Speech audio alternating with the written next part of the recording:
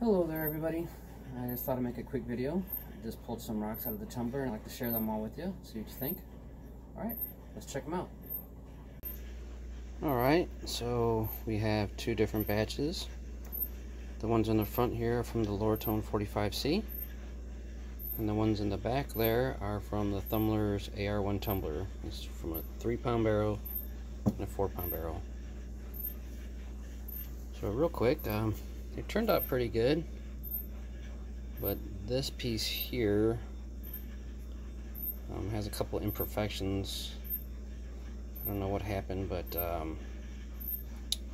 obviously something softer in there came free and kind of damaged this one and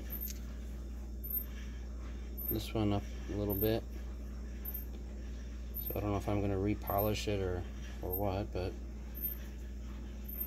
it's got a nice shine to it. Other than that little imperfection, it's pretty nice.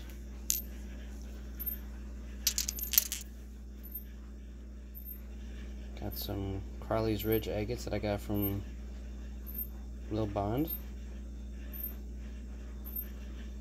Turned out pretty decent. This piece of Montana agate, same thing, had a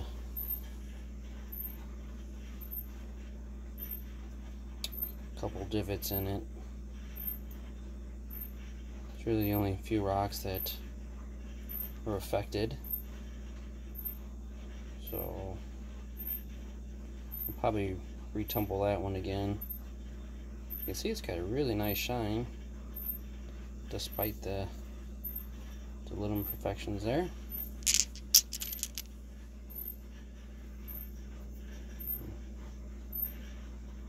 Another really nice piece of Montana agate. Well, every once in a while some of this stuff gets this white on there and it does not come off, but it doesn't bother me. I think it's still pretty cool.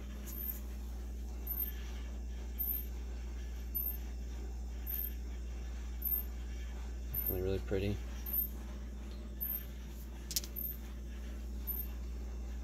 Got this awesome piece of carnelian.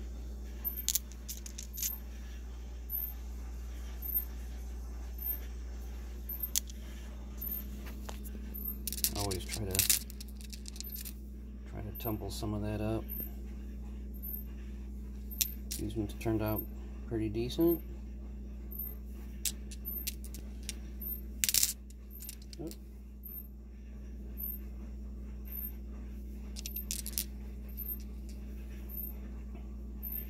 This is some stuff from Utah. It's got this softer and greenish stuff in there. It takes a little while to tumble it. You have to let it go for quite a while in the first step, but after that it's not too bad.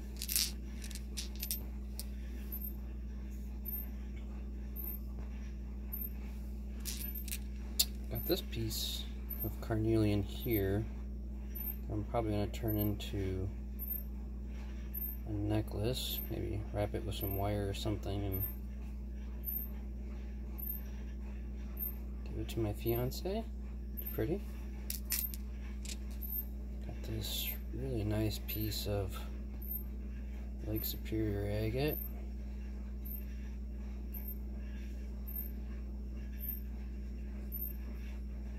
There's no way I was going to get all these out, so I just, you know, let it run for a couple weeks. I'm happy with it.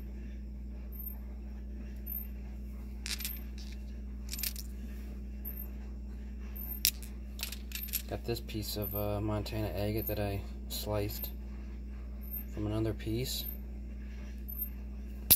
Oh, I'm gonna drop it and break it.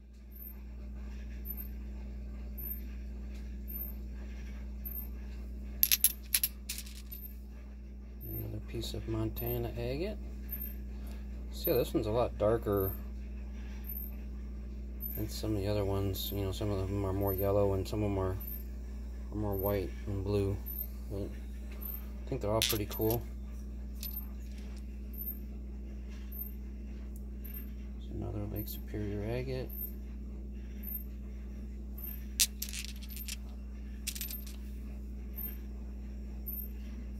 And another Lake Superior agate.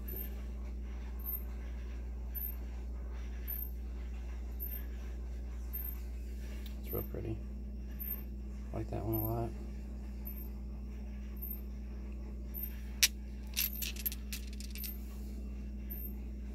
Some more Crowleys.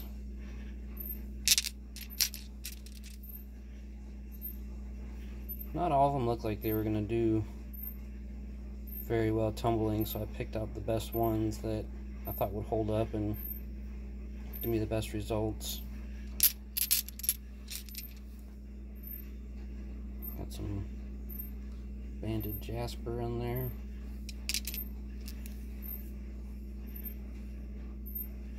This is more of that stuff from Utah. This is mostly just the red without the gray and the purple. Real pretty red, just gorgeous. Almost looks like a piece of candy or something. This is some galaxy stone that I got up in Michigan. That might actually be Michigan greenstone there. The chlorostorolite.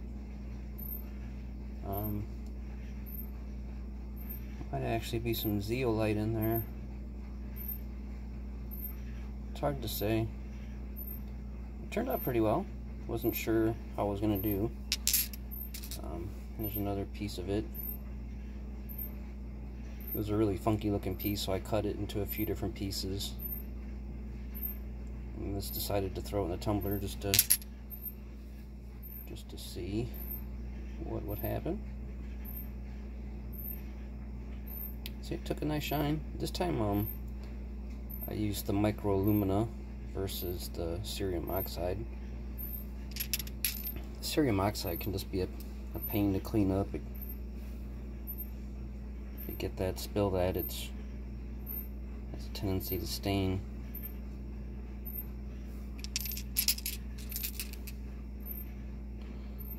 This is one of them that I found on Lake Michigan here, so that was really cool.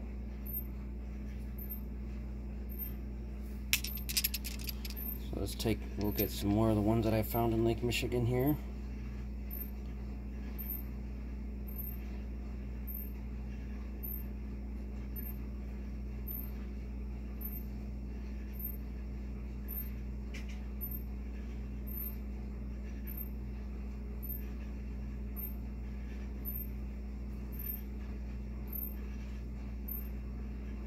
This one almost looks like it could be a fossil of some sort.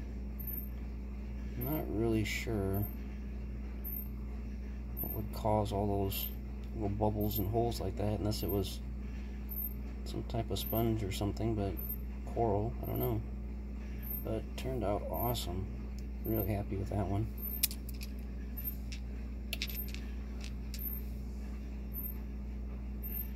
Some more of it here. It's got the blue, the black, the white, the gold colors to it. Really nice stuff. Some of it, you know, let's get some softer stuff in there, but all in all, tumbles pretty well.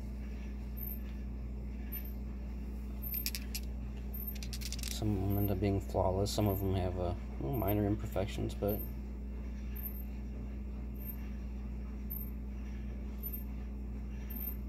it doesn't take much to tumble it.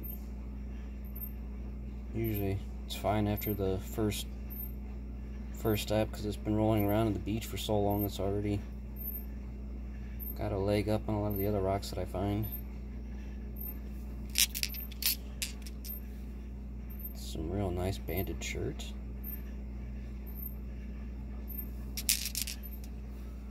There's a stromatoporid, silicified. Had a viewer ask me if I ever tumble any fossils, and these ones I usually do. These fossilized sponges seem to do pretty well. A lot of people confuse these as being agates, but or agatized, I guess, that, you know, but I like to say they're silicifies, you know, whatever. I'm not gonna argue with anyone. Pretty cool though. Another cool piece of chert that I found.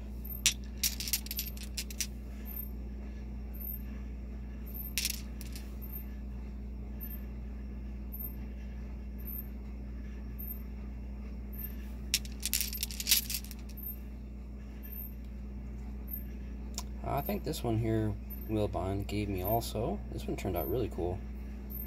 I'm happy with that.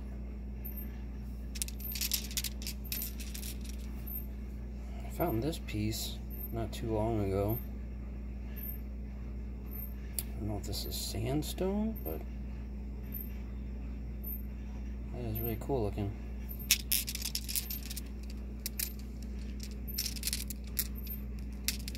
Oh, this one's really cool. Pretty sure that's prehnite. Don't find very much of that. It's really rare to find around here. But man, is that stuff gorgeous. Takes a real nice shine. I don't know if this is rhyolite.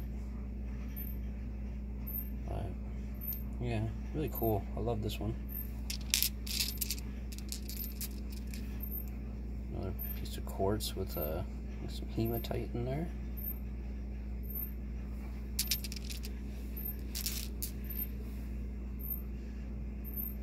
This one I threw in there, it had some pink crystal on there, and it just got destroyed after the first step. I was really kind of disappointed about that. I had no idea what it was, but well, I guess I'll never know. I thought maybe it was pink prehnite, but if it was prehnite, it would have held up.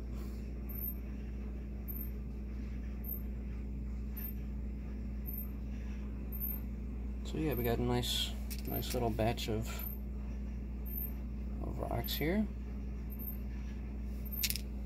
They all did pretty well, except for those couple over there. Alright, so now let's check out the other ones. These ones are some orbicular jasper that I had purchased online.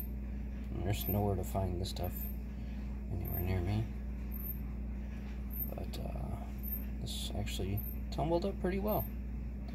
A lot of the stuff that I get online that quote unquote is jasper, it's not really jasper. I think a lot of times people don't know what it is. They just, oh, it's jasper.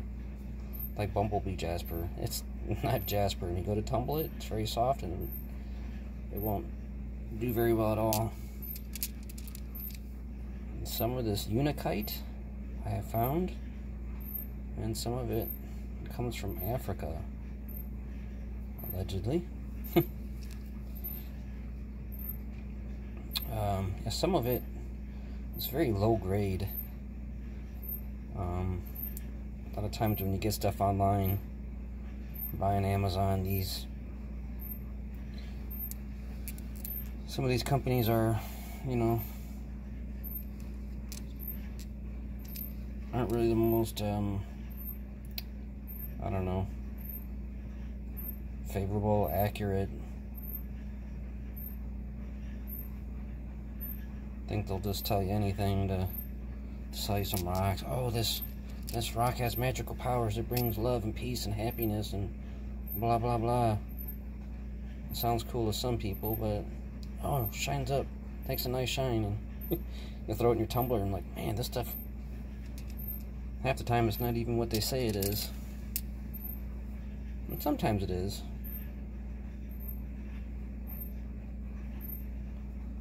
There's a place I order most of my rocks from out of Michigan that I've never had a problem with, but so half the time you get stuff on Amazon and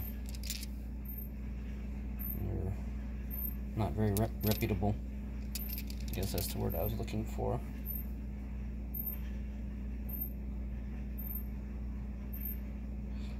And some of them I had to pull out because they had some green in them, but after a while all that was left was just this pink granite looking stuff. Really soft and was breaking apart and was very disappointed. Some of them turned out okay, but a lot of them not so much. But yeah, all this orbicular jasper turned out really well. Really happy with those. This one I'm super happy with. This one is one that I found. Just a gorgeous piece of unakite.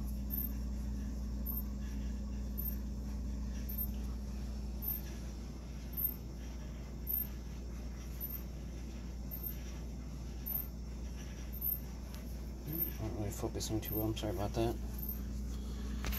I also got this one I had found. This one's really cool because it looks like granite on this side, and granite metamorphs into unakite like this here. So it's cool, like it's like half granite, half unakite. That's really awesome. Got lucky when I found that one. Fortunately, I saw it looking like this, so I picked it up. Had it just looked like that, I probably wouldn't have picked it up.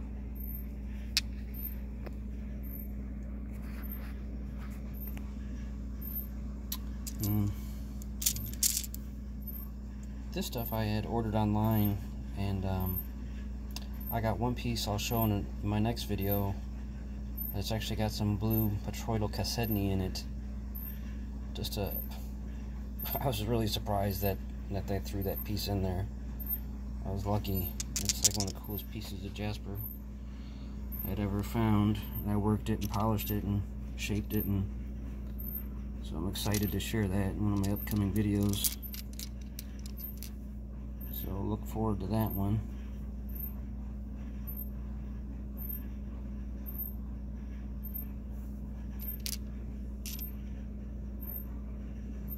Real pretty epidote. This was one that I had found.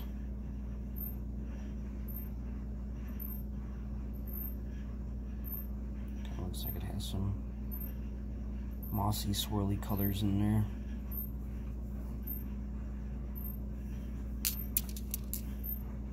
A piece of epidote that I found.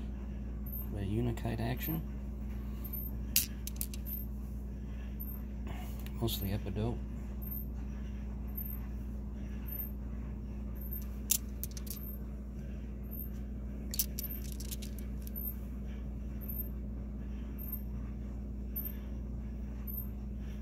This one's kind of interesting. I'm not really sure what that is. I don't know if I'd call that unakite or not. I wouldn't say so.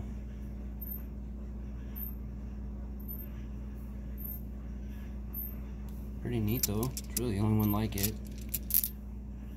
This one I guess is kind of similar, but I mean, I guess maybe they could be the same rock. So yeah, all in all, this batch turned out pretty well. I said there was some unakite in there that was really low grade stuff that I had to pull out because it was just falling apart, and I didn't want it to ruin the rest of the rock. So yeah, I actually ran these, pulled them out, and I ran them on another step just to make sure that they'd be alright. So I think they turned out really well. Everything looks nice. Let me know which one you guys think are your favorite. Appreciate you watching. Till next time, everybody, take care and rock on.